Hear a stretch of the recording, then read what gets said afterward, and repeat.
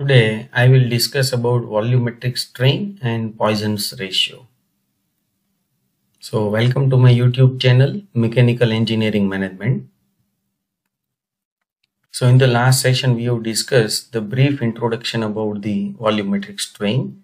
So here we are going to study in a little bit detail about volumetric strain. So let's start with the volumetric strain.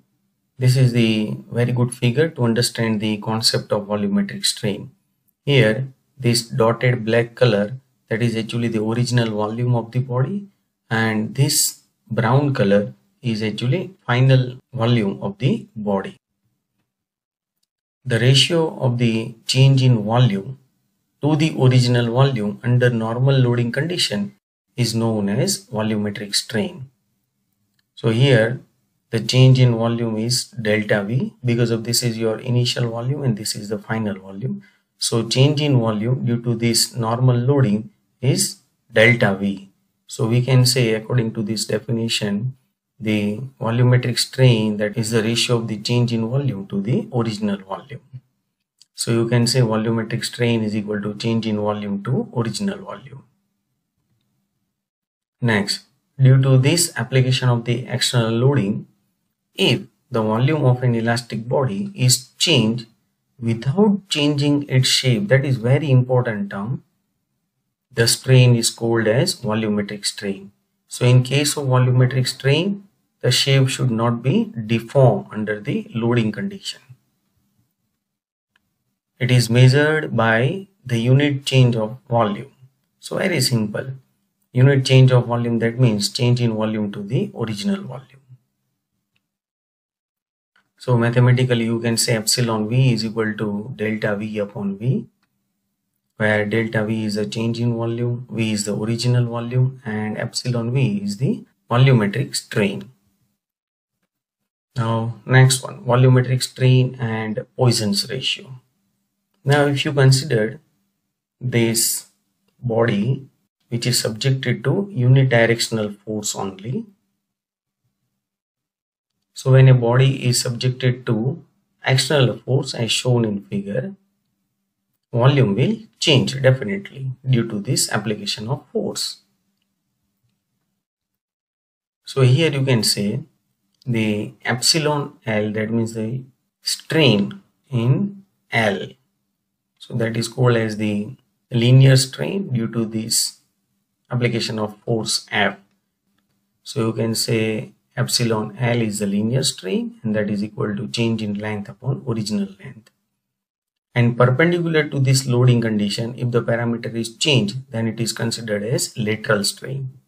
So you can say the change in width, that is considered as lateral strain, and that is equal to delta B upon B, because of width which is perpendicular to this direction of force. That's why it is lateral strain. Similarly, change in H, that is once again perpendicular to this direction of loading. That's why it is called as the lateral strain.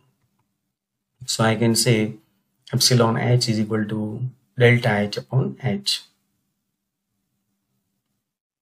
So very simple, if you consider this as X direction, then you can say this is epsilon X. This is Y direction, so you can say this is epsilon Y. And this is Z direction, so you can say it is epsilon Z, where the force is applied in X direction. That's why epsilon X is considered as linear strain and the remaining are considered as lateral strain. And you know that lateral strain upon linear strain, that is equal to nu, that is actually Poisson ratio.